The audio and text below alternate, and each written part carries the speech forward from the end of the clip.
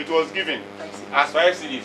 So the total cost of raw material is just the multiplication. This one. So it is what? 1,200 times 5. And you see that I'm not typing the 1,200. You know why? I want to use the formula. Because if something has to change, immediately it will run through. Otherwise, you have to go in and then keep. Excel was designed so that we can use this formula work to do. Okay.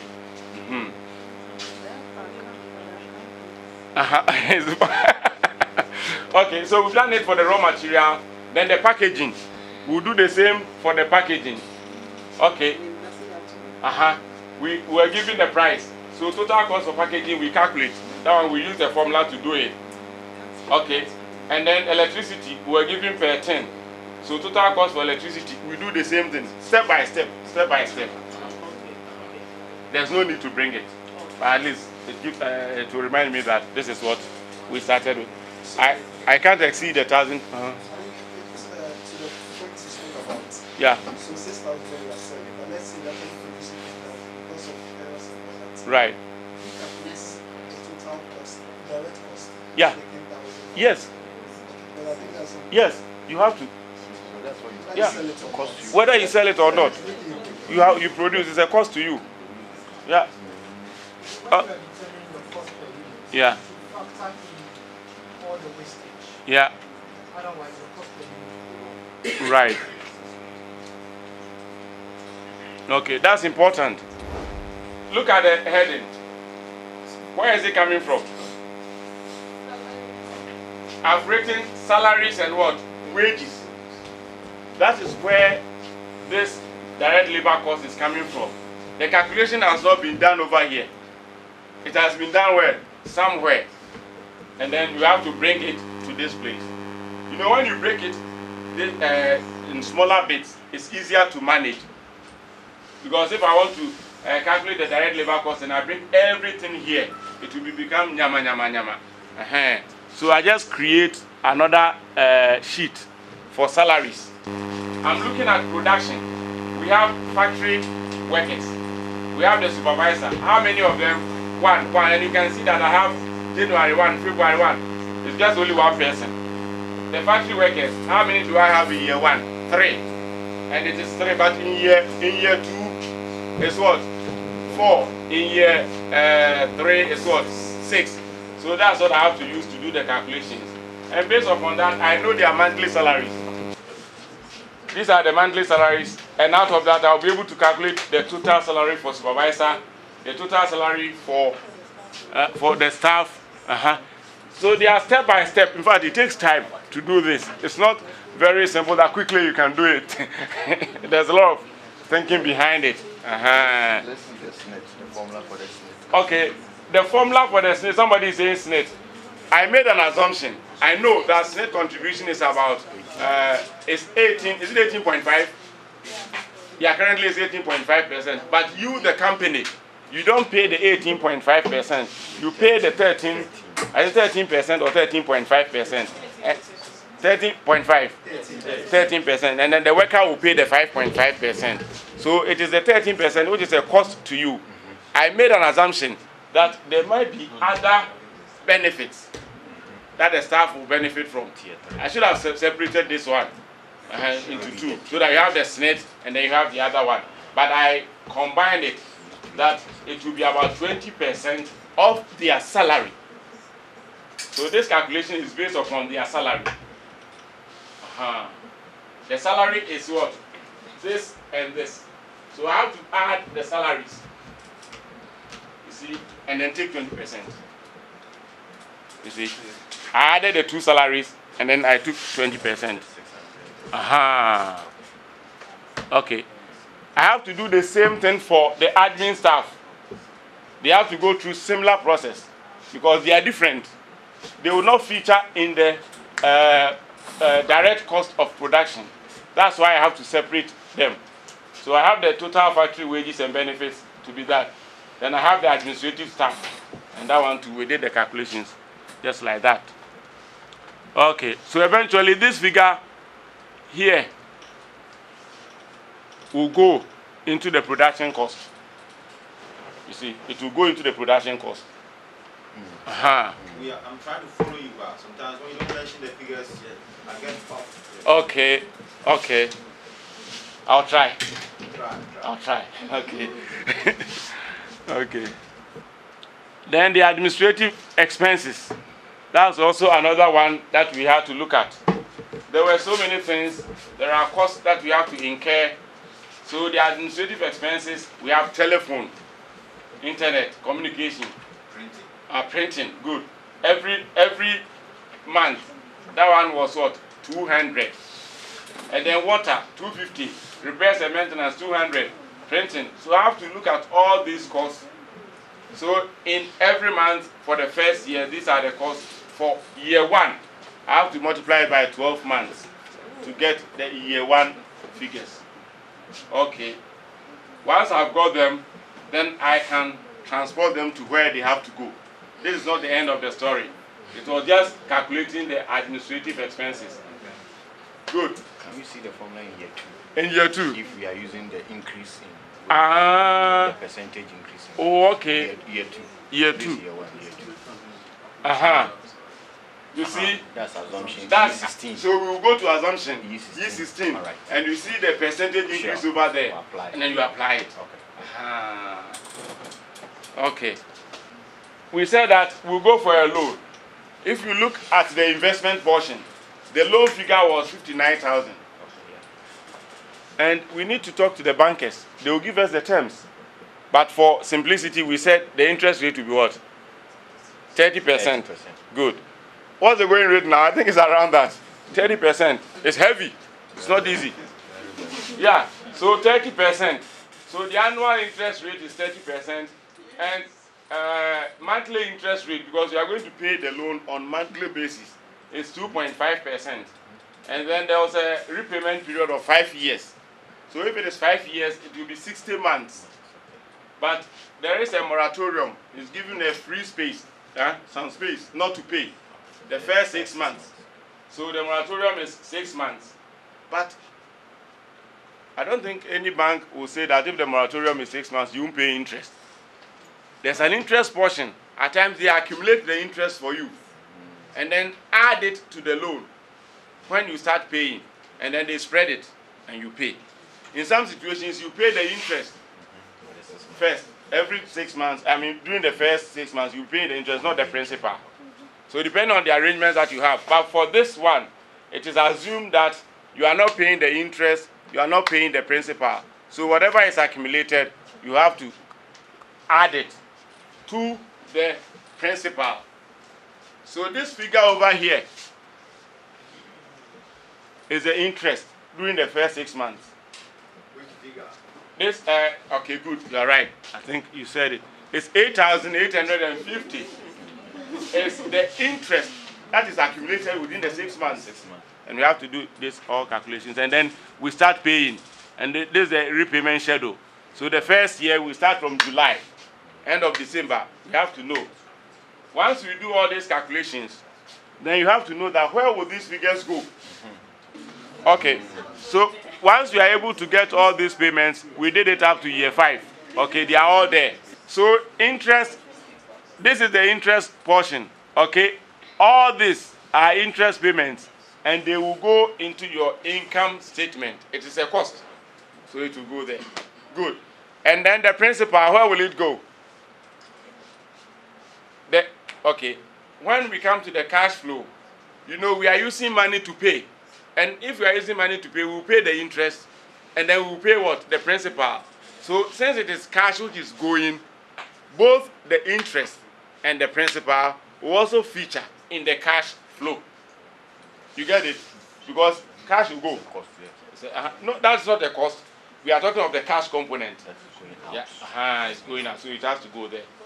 Then the other aspect is that at the end of each year, at the end of each year, part of the principal will remain. We haven't finished paying because it is 5 years. At the end of each year, part of the principal will remain. Where will that one go? It is a liability. It's a liability. So where would it go? On your balance sheet. It will go to your balance sheet as a long-term liability. So for this calculation, this figure over there, where we have ending balance, this figure, which is 63,972, is the ending balance. It is the balance of the principal which we have not paid at the end of year 1. So that 63,972 will go to the balance sheet as our liability. So all these figures which are ending balance, the next one is here, 54,259, it will go. That's how it is. And you realize that at the end of the 5th year, what will go? 0. It should be finished. Provided you follow everything, it should finish. And that's how they determine the how they determine this your loan repayment schedule. In some cases, they use the straight line, like this man. He has been using straight line to calculate his interest, so he's taking more. Quickly, let's look at then the final stages of what we are doing. So our pro forma profit and loss statement. We have our revenue. If you remember, our revenue was 15,000 per month. The direct production cost will come to this side. We have our total cost of goods sold, which is just the direct one. We will know our gross profit, which is 6,300, just by subtracting. When you put the cursor there, you see where it's coming from. Okay? And then the gross margin, which is the percentage, is the next one which follows. This one, which is 42%. Quickly, it is our gross profit divided by the revenue. So this is how you do all this. And then you go to the next one, our general expenses. Okay, so what did we get over here? 42%. Good, good. Okay, now we look at our other expenses. General expenses, we have the marketing expenses, which is 750. It is coming from production cost. If you look at where it is coming from, up there, you will see it over here. I have a sheet called production cost, so it will come from there. Then the depreciation expense, which is 1,150, will come from the asset depreciation schedule. So this is how it's being done. Then the salaries of admin staff will also come from salaries, salaries and wages. And then that is it. After that, you add all. Okay. And then you get this one. Okay. I had that. No. Oh, okay. Sorry. That will come down. This one. Yeah. Good. And what is it? Let's look at something. It's coming from the sum of all these costs. Good. And we got, what did we get? 5,930. Look at this cost well and comment on this 5,930. And then this one, 8,700. What do you see? What do you see? Okay. What is the operating profit? From this calculation, the operating profit for month 1, January, is what? 370. So what is happening? What's happening to this business? Look at the cost structure well.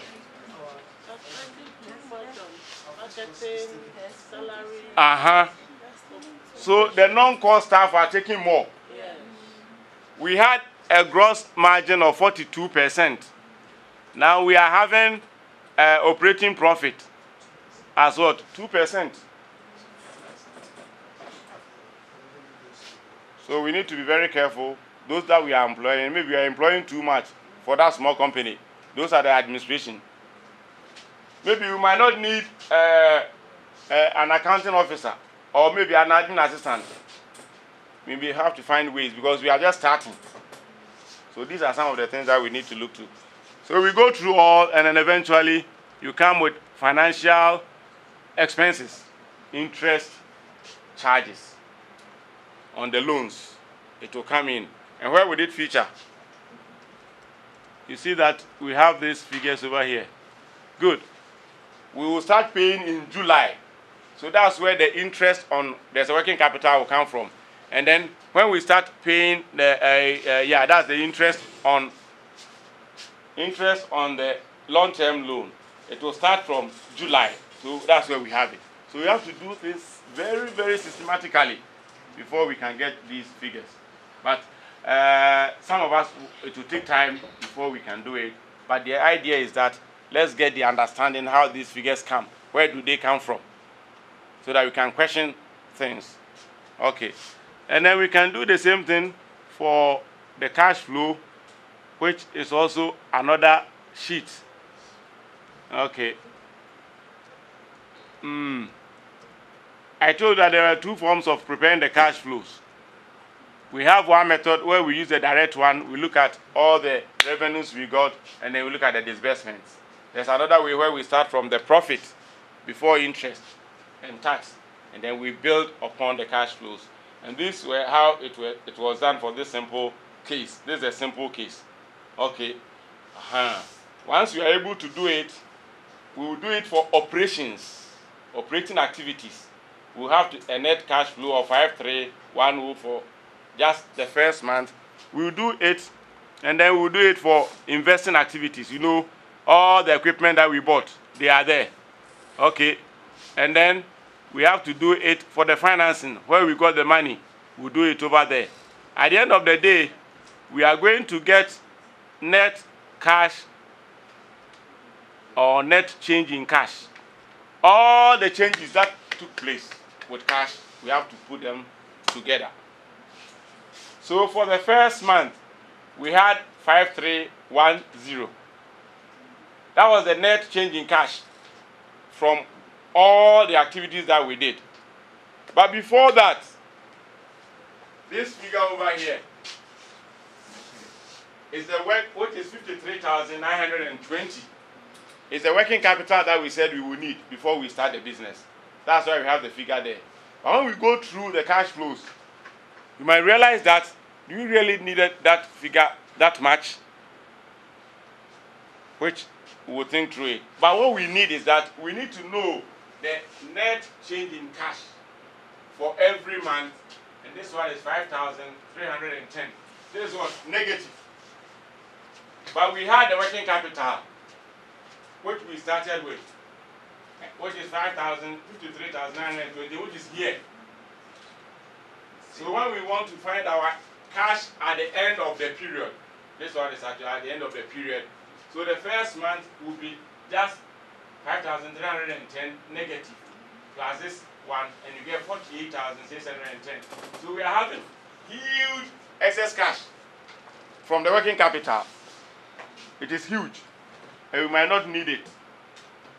So we have to look at the working capital again. You see, we might not need it. And we can go through it, all of them, and then you see that at the end of year one, what was the balance? Negative 13,900. That means we need cash. But you realize that this working capital that we started with, all year we were using it, but I don't think we needed that much every month. You could have reduced it in a way. Okay, otherwise you spend it on useless things. But at the end of year one, we have this. At the end of year two, we have negative 1332. Good. So here we still need cash. Here we still need cash. But at the end of year three, I think we are getting somewhere. Our cash is now positive, 5,109. But something has to be done to finance the operations in year one and in year two. But we need to manage it because the working capital that we quoted was too much at the beginning. And we need to find a way of reducing it so that once you take the money, it's a cost. Yeah. So if, let's say, you take it this month, instead of taking it the next 4 months, you can see the savings that you can make. Okay. And then finally, we had the balance sheet. Good. We start with the current assets. Our cash. This cash, you know where it's coming from? Where would it come from? Cash will come from the cash flow. Okay. Okay. And then we have accounts receivable. Well, this calculation is complex, a little bit complex. This one, we need to do some coaching. It's complex. Coming up with the accounts receivable and also the inventory stock and also even deferred interest payment. Those are a little bit complex. So you shouldn't worry about the balance sheet for now. I think what is critical to you is the cash flow and also the P&L. Okay. But the balance sheet, you have to give it out for it to be prepared, for you to understand it. Let them explain it to you. Hey, figure, what is the meaning of this? Okay? Okay. So we will do that, and then eventually we have our balance sheet. But the fact that your account's balance does not mean that it's right. There might be something which is wrong. So it's always important that you give it to the right person to do it, and also even to look at it. And the ratios that we said we have to do, some of them are also from here that we can do. If it balances, yeah, what is the meaning? I may not know how to calculate, but when my accountant has brought it and it's balancing, okay, what does it mean to me? If it doesn't, what does it mean to me? In the first place, if it balances, then it's telling you that all the assets of that business that you have at that particular moment, you have accounted for in terms of who provided the funding for. So if it is liabilities, you have them. If it is equity, you have them. If it is retained earnings, I hope we know retained earnings. It's like when you make profit, and then you put it in the business. We call it retained. You have retained your earnings in the business. Some people will take it and chop. Some also will take it and say, okay, let's give 20% to the shareholders at dividends. The remaining will come into the business. Good. Mr. Kodu, you've done well. You are applying back your profit into the business in order to do what? To grow it. And if it doesn't balance? If it doesn't balance, then something is wrong. Example, let's say you have not accounted for all the assets, or you have not accounted for all the liabilities. Then you have to go back and check. Or maybe there was some mistake somewhere there. Okay. And that's why if we don't keep all the records of the business, the receipts, and we, at times, you know, we the entrepreneurs, the small entrepreneurs, the money is in your pocket. And at times, oh, we need this bottle. No. Then you give it out. You go and buy it. You don't even account for it, but you bought it. You don't even write it down. It's common. But if you want to grow, it has to change. Like the trotro mates.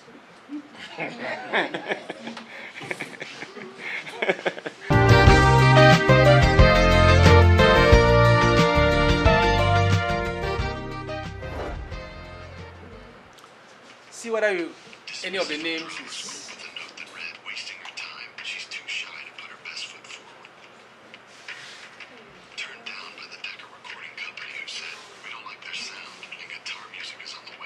You were turned down because they didn't like the voice, the Beatles. He was failed farmer, real estate agent, and then his releases. Now this man, he was sacked from the factory of Moti. He went home and cried. The teacher said that he was stupid and that he should find something else to do. Thomas said this. He was fired because he lacked imagination for business. He died, he failed, he had a breakdown, he had heart attacks. Abraham Lincoln. If you've never failed, you've never lived.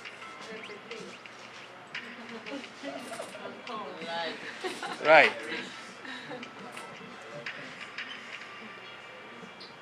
Life is a risk.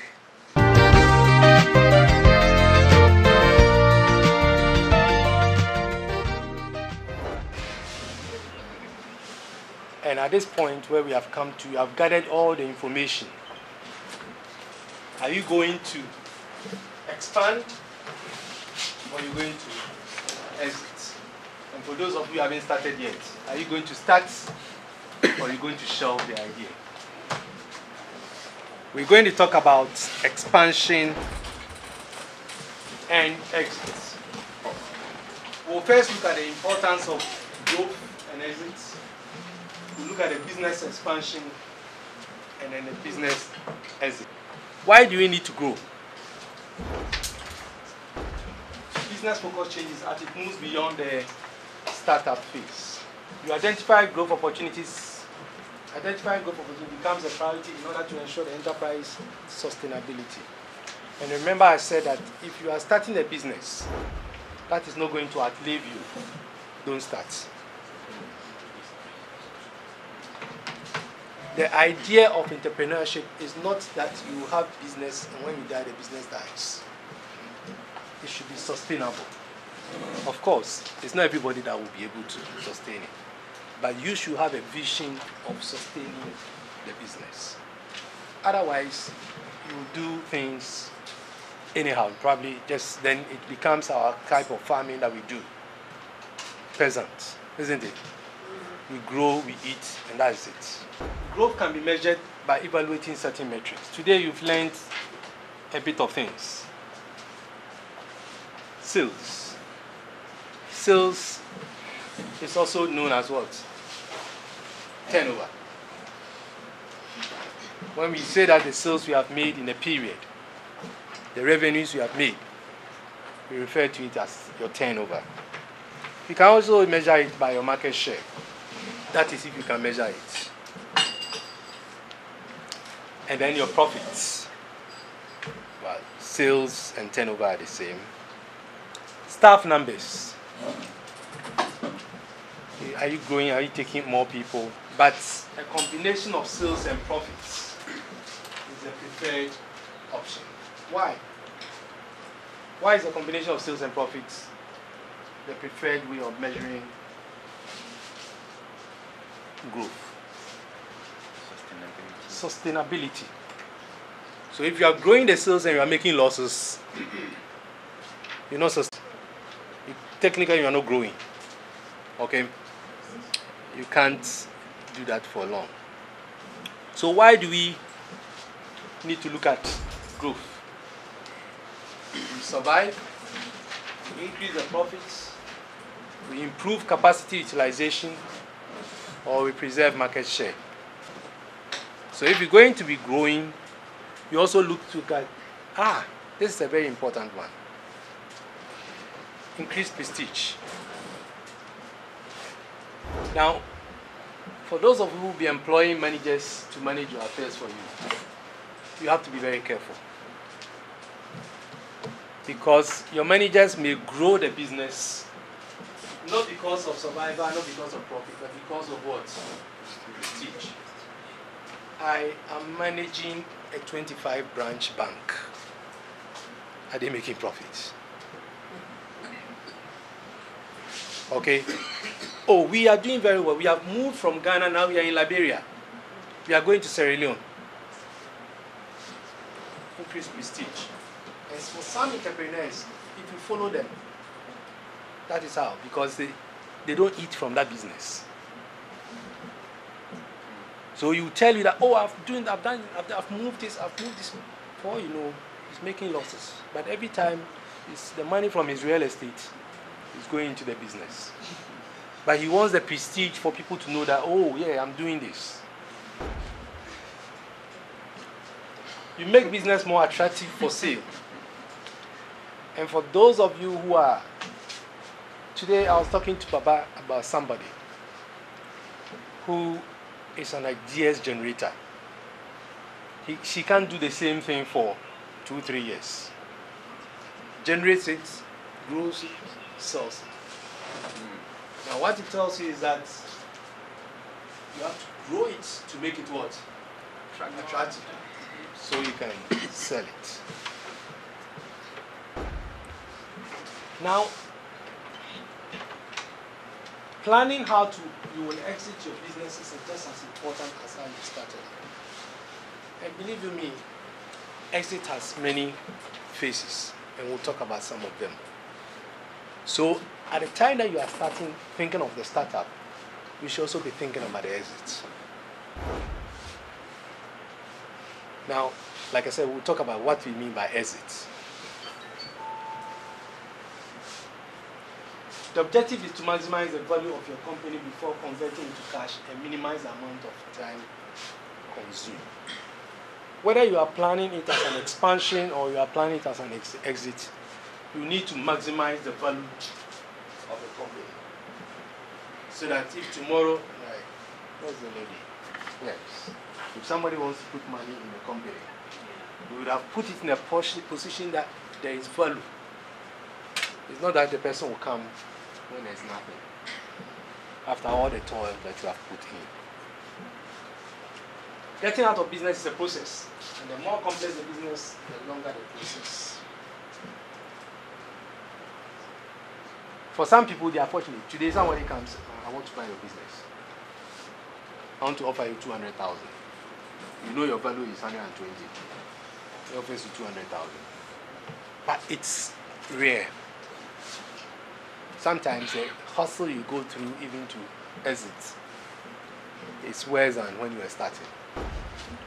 When and how you plan to exit can make a big difference in how you manage your new company throughout. Is it a retirement package? Or do you intend to scale it up or to move somewhere altogether?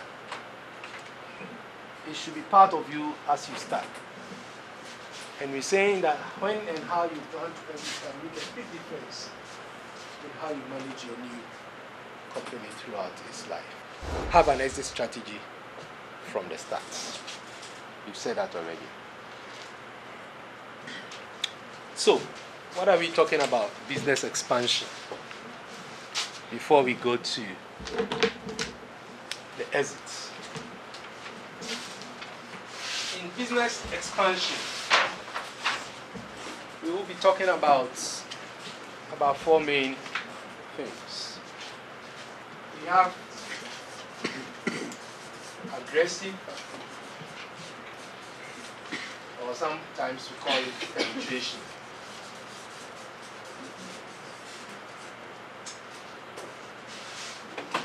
We'll have the integration,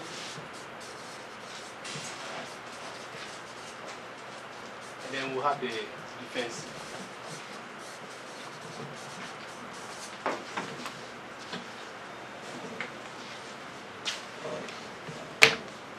So, you started a business, and please, expansion doesn't mean that you have gone 1 year, 2 years. It could be the same day that you started, today. Tomorrow, whatever decision you are making is expanding the business or exiting. And we're saying that if you are expanding, you will be looking at three main, and you will have to do the analysis that we have done so that you can choose which strategy you're going to be adapting. You have gone through this, haven't you? Your company's products and services, your strengths and weaknesses as a business owner, availability of cash, credit, and other resources.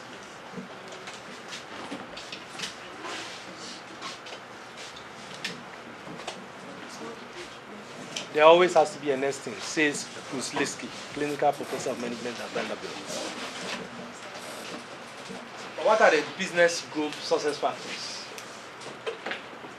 1, your own attitude.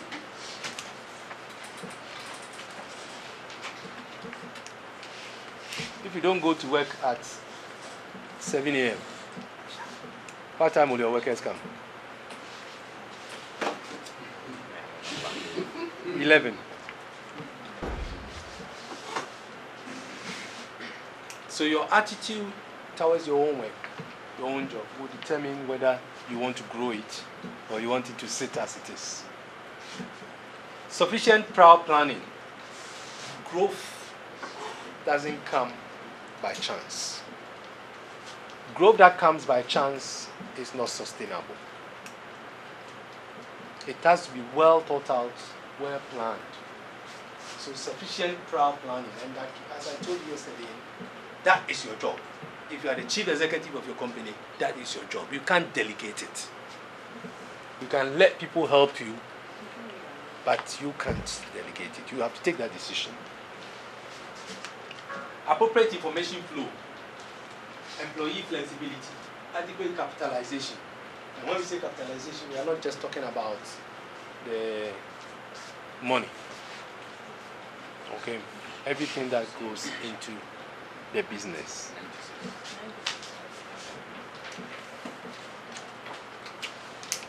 Implications of growth. One, control the organization. When it is startup, it's very easy, isn't it? Yesterday when we were talking about control, it was very easy. For those that have moved ahead of you, can tell you. So can you imagine managing a 25 branch bank with 470 people with 500 million in assets? That also means, what is your leadership style? What kind of leader are you? We talked a bit about management by wandering around. Now, when we say leadership, please, it's total business. Leadership for your employees, leadership for your customers, leadership in your suppliers, total. You can't take back seats. Then, coordination. You have a branch in Tamale, in Wa, in Kumasi, in Accra. Everything is in Kumasi now, isn't it? So, we put a branch in Accra. And even in Accra, one in Tudu, one in Medina. One in Spintex. So, how do you coordinate that? How do you make sure that you are not overstocking or understocking? How do you make sure that you don't have several items in one shop and in another shop there is a shortage? Who checks that? And for those who have perishable things, that one shop, it doesn't move, so it stays there, gets rotten. Another shop, it moves quickly. It's very easy when it is 2-3 branches, isn't it? But assuming you have one in every region. You can use the software to do that. How do you manage information? Because you get a lot of information. Right? Everybody wants to talk to you. Everybody wants you to see his case. All kinds of reports. Even today alone, look at what you just went through. The income statements, the cash flow, and the balance sheet. And I heard people. And if you have a sophisticated organization, you'll be getting this not only for that organization, but for every branch and probably for every agency.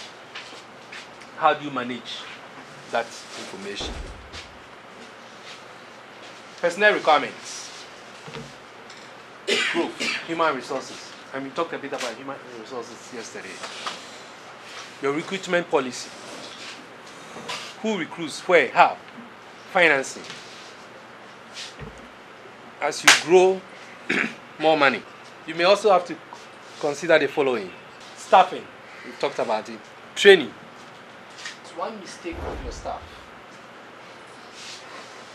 You can lose a lot of customers. We had a very bad experience at Sakumono, where one of our front officers, in fact, she was a national service person. That they are just, she's finished her national service and they were planning to take her on, so they gave her a contract. And she was rude to a customer.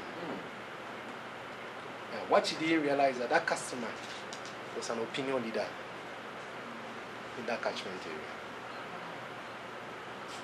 But for the fact that we had a staff who stayed in that, within that estate, we would have lost every single customer there. Because he went to their meeting and then gave it to us, her. And, you know, the thing about the people saying things is that it becomes exaggerated as it goes on. Unfortunately for us, we had a somebody who stayed there who, and quickly we had to do damage control. But when we investigated, we realized that that guy had never been to any of that training. So we changed our policy then, because our policy then was that we actually didn't spend money on training national service people. Now from there on, anybody who joined us, whether you are casual, whether you are national service, you have to go through certain training. It wasn't perfect, but you had to spend money on it. I'm saying that as you grow, training becomes key. Now you have to balance that with your operating expense. And for us, the philosophy was that training was not an operating expense. Although we put it there in the financial statement as operating expense, it was actually an investment. And when you treat it as an investment, you begin to measure return on investment. So we had a way of measuring return on investment from training. It's not easy, but at least it was a way. What about premises? Premises. Now you're doing it from your house. As you grow, say you're operating from the house now. As you grow, you can't stay for there. And what are the implications when you begin to go and rent a place? And sometimes it's not even just the rental of the place, electricity even to the place, the amenities. You had a customer who had to go and buy a whole transformer because he had to relocate. Yes. ECG said that they were not ready to go to that area. That is where he said warehouses. And you have to go and buy a transformer. As you grow, how can you use technology? And he mentioned it. Use online. These days, fortunately, people have CCTV all over. So if you're not going to get there, can you ride on technology? And it also has implication. The software you are using, you have to replicate it. If it's a one-place software, and now you begin to put in another branches, that is where Francisca is not here. That is where then you begin to have a problem. Because you bought a single user, now you have to spread it to 10 users. And you have to pay licenses fee. Customer service and systems. That takes me back to my example. If you don't have the systems in place and you haven't developed procedures and training manuals, you have to start all over. Anytime you employ somebody, there should be a system that takes the person through your system. Otherwise, you will have Kumasi branch doing extremely well in terms of customer services. Abeka branch, extremely poor. And there is no standardization in the organization. And then, in some cases, outsourcing. It comes with its own problems. So, are you going to hire watchmen, or you are going to outsource the security? If you outsource the security, are they? And one of the things in the service industry you will realize that the security men are the first point of call. Yes. So, although we're outsourcing and taking security men from another company, we're training them at our own cost. Because the company you are taking is not prepared to do it, it's not part, it's supposed to be watching. But he's standing at the car park, and anybody who passes the car must have a 20. So, about for this bank, already you have a problem with your car park. So, those who came to, oh, look, any branch of ours that didn't have a problem with car park was not a profit making car branch. That is where you have to balance it. Okay, we are not talking about TTB, but your choice of branch is also critical. Why are you expanding? What are you doing? We realized that anywhere we wanted deposits, we wanted business. Car park, parking was at Ashtown, Medina, parking was at Sprinters Road. We didn't have a parking problem, but that Sprinters Road branch was not profitable. It was put there for service. Is it because the place is crowded, or in Ghana, commercial have so activity, many customers coming in? In Ghana, commercial activity is always in the crowded area. All right.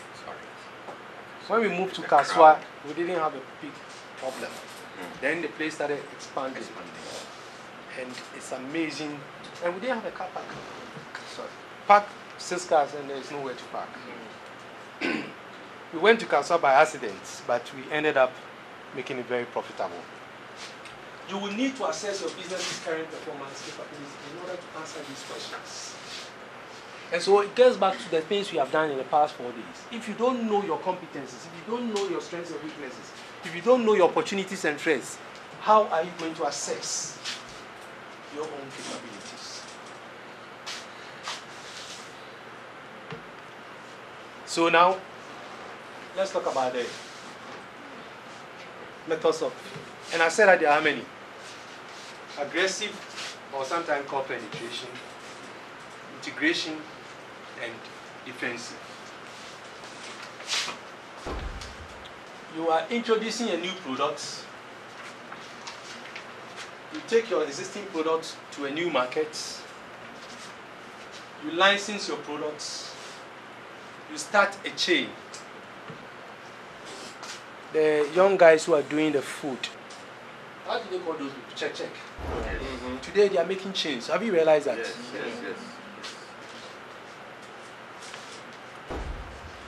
You can turn your business into a franchise. So you give me the right franchise, and I go to Gambia under your brand and your everything. Procedures. If you haven't thought of it, if you haven't intentionally planned, and tomorrow somebody comes and says, I want your franchise in Gambia, what do you do? And sometimes it could be that what you are doing here, you probably would do better if you took somebody else's franchise. Have you thought of it? Yes. Question about franchising. The water companies that are producing, is that the main model that they're using to boost their production capacity? Are they franchising the equipment to produce the sachet? That's a big question. No. As far as I know, they are all centralized. I think it's only ever pure that is in Accra and Kumasi. Okay, I hear Baltic is also expanding too. I think the franchise model in this part of the world hasn't been well exploited. But the one area that is picking up is the water area. So a company like Baltic has actually capitalized on the franchise. And some of the, for example, Baltic main core does not produce this one. Yeah. This is franchised. The one in Sachet, the small one, which is called Ice Cool. Ice Cool, it's a franchise. So when you see the way they package it, the big package is where they've written the Baltic. But when you start picking one, it is Ice Cool. So they are the only ones. So, and what they've done is that in Kumasi, there's a plant, but that plant is not owned by Baltic. In I think Tamale, there's a plant. That plant is not owned by Baltic. So that is how they are doing their business. Let me tell you how Baltic came with that. There was somebody in Ashoman Estate who was actually producing Baltic and bagging Baltic. Yeah, they had him arrested. Yeah. Yes. And so it was after that incident. So it came as an accidental. And that's one of the things, again, if we have time, we'll talk about. Strategy is not always crafted. It's not always like when you think through. Sometimes It hits you. it comes as a result of, but you always have to pick it and analyze it and see the implications. So after that incident, then they realized that, okay, why don't we franchise it? And my guy was doing it in his house. And he had the trucks that were distributing. Then there's also joint forces. And yesterday I actually made an example between the Alata seminar and then the shea butter.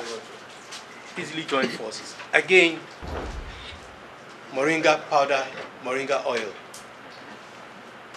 really, if somebody here, so yeah, but you could join forces.